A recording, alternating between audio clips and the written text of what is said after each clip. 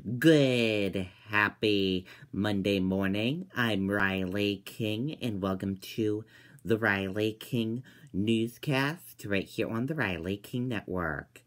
Let's begin. First up, Governor Sununu writes to President on behalf of Indonesian immigrants. Let's take a listen to this video from WMUR News 9, Siobhan Lopez.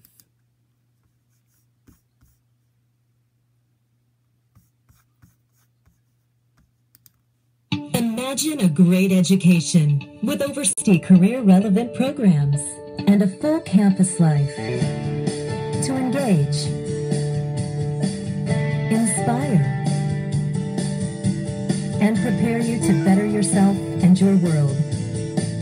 Envision the future you really want at NHTI.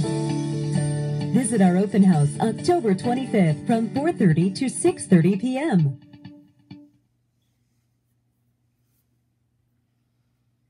In a letter to the president, Governor Sununu makes an appeal on behalf of 69 individuals who, after nearly 2 decades of living in this country, now face possible deportation. They followed the right steps. So, when people follow the right steps, when they're following that legal pathway, that's where we have to make it easy for folks. The group of Christians fled religious persecution and violence in their home country of Indonesia, entered the U.S. legally on tourist visas, and filed applications for asylum.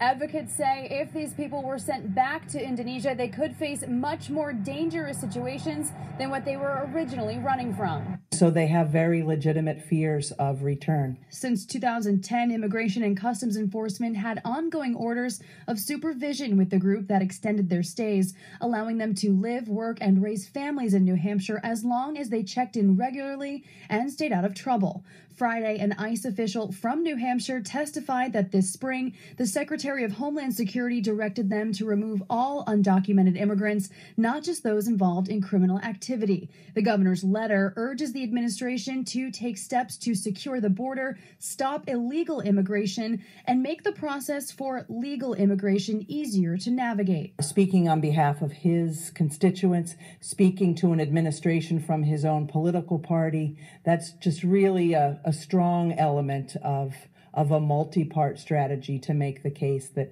these dear people deserve to stay here. For those who want to do it illegally, that's where we need to create, a system that can hold folks accountable. In Dover, Siobhan Lopez, WMUR News 9. Okay, and there you go on that report.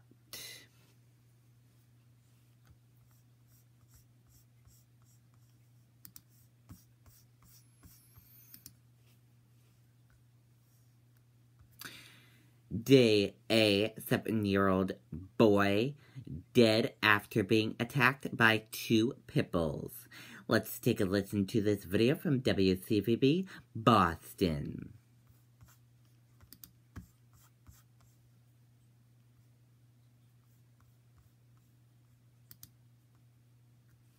Is raffling off this beautiful home in Dracut, Massachusetts. Raffle tickets are just $100 each. From our house to your house. Visit themeganhouse.org to purchase a raffle ticket today. A simple vase of flowers stands in the spot where 7-year-old boy lost his life. According to the district attorney, for unknown reasons, the child got into a fenced-in area around his neighbor's Clare Street home in Lowell Saturday night. We were sprinting down the street. We saw everybody around that gate over there and screaming, and there's 2 dogs just dragging this kid around. He was already gone. Neighbors, helpless, looked on in horror as they watched 2 pit bulls attack the young boy. Just watching it happen, nothing anyone could do. The owner of the dog tried to fight with the dog to let him go. Just hours before the attack, the boy was seen playing with other neighborhood children, and residents here say he enjoyed animals, had played with the same dogs before. The owner was crying over there. She told me that sometimes she see the kid playing with the dog. Sometimes she told the kid don't jump over the fence. As this small street where homes are close enough to make every face familiar tries to come to terms with witnessing something they will never forget. I can imagine what the parents go through right now, and then I pray for the neighborhood. Just a tough situation for everyone involved. Shortly after that attack, police tell us one of those dogs escaped the yard. They later caught up with it. That animal was euthanized. That second dog right now with animal control. We are live in Lowell this evening. Nicole Estefan, WCVB News Center 5. Okay, and there you go on that report. Our thoughts and prayers are with the boys' family and friends and neighbors.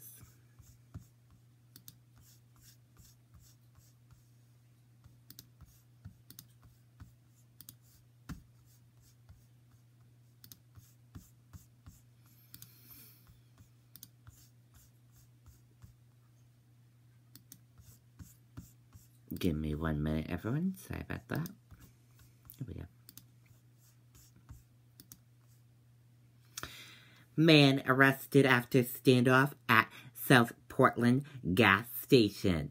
Let's take a listen to the video from WMTW News 8 in Maine.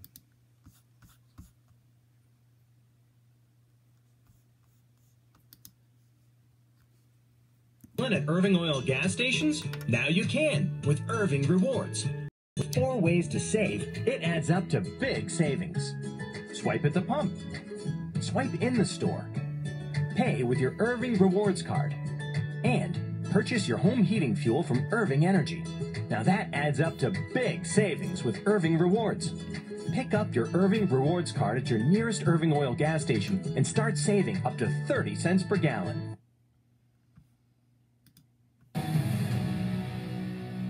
Shaking. Nervous. Very nervous.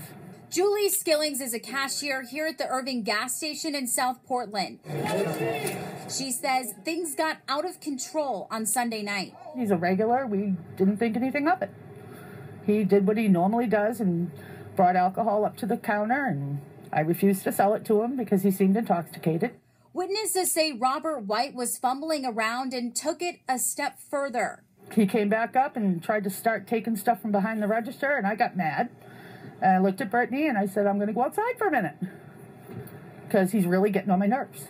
Police say White was waving around a gun and then barricaded himself in the bathroom. Patrol officers maintained perimeter.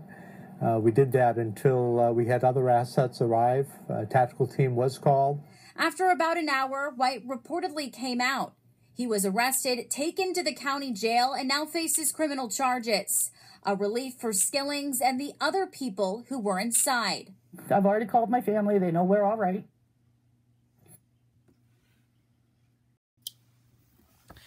Okay, and there you go on that report. Sounds like scary moments during the ordeal.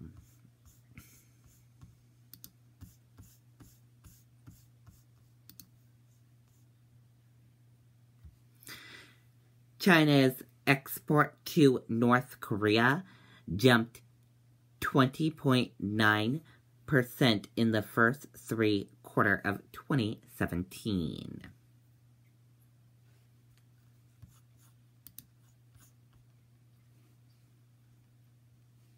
China's exports to North Korea jumped an annual 20.9% in the first 3 quarters of 2017, customer data showed.